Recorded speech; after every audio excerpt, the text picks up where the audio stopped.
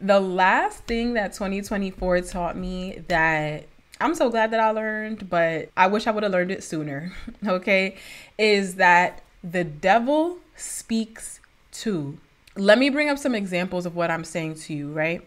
The devil spoke through Peter to Jesus when he tried to tell Jesus, no, Jesus, don't go to the cross. You're not going to die. And Jesus told Peter, get away from me, Satan. Jesus was able to recognize that even out of his friend, even in his disciple, the devil was working through him. Another example is the devil talked to Eve in the garden. She's in literally the Garden of Eden, God's perfect place and perfect state of provision.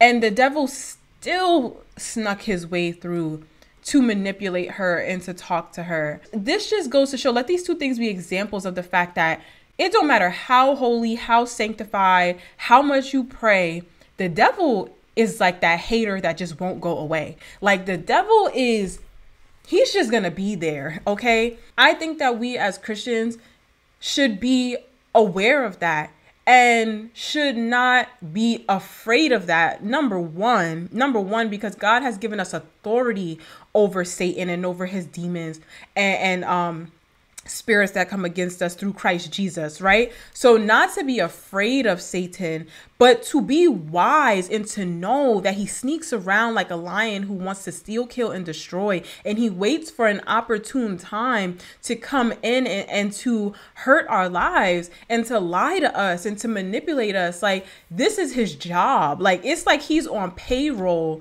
to be a hater.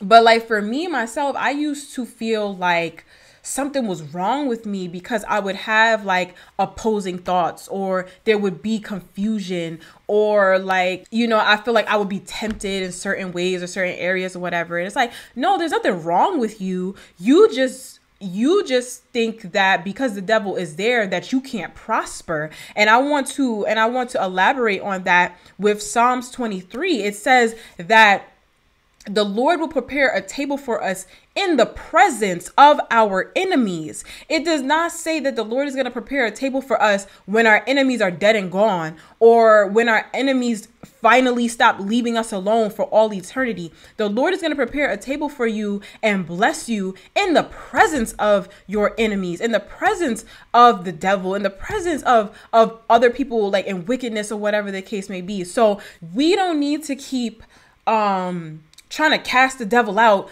in order to keep going and get our lives together. Like, no, yeah, you could cast him down and submit your ways to Jesus Christ, but baby, you just got to keep going.